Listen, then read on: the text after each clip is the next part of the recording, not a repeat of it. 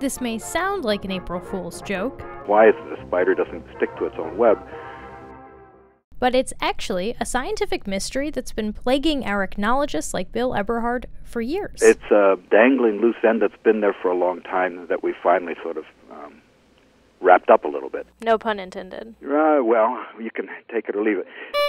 That's so funny. It's such a basic question. I know, it's crazy. It was a problem that everybody knew was there, and nobody had undertaken.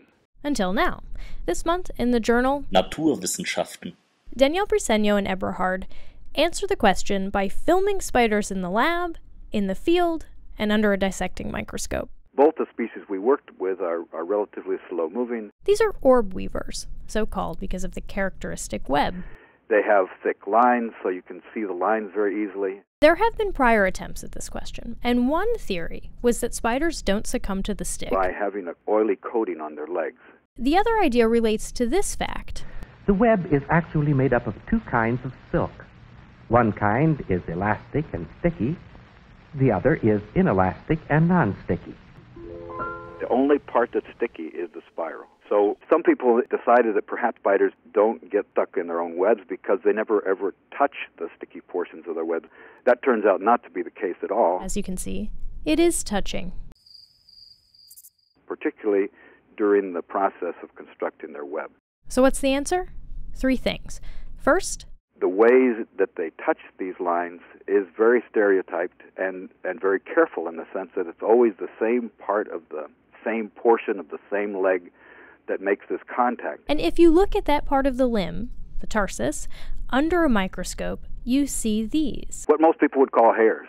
Arachnologists call them CD. And they work something like this. Like a drip tip on a leaf of tropical plants. The last point of contact is very small as the spider's pulling away, and so the strength of the adhesion is relatively weak. Less surface area for the glue to stick to.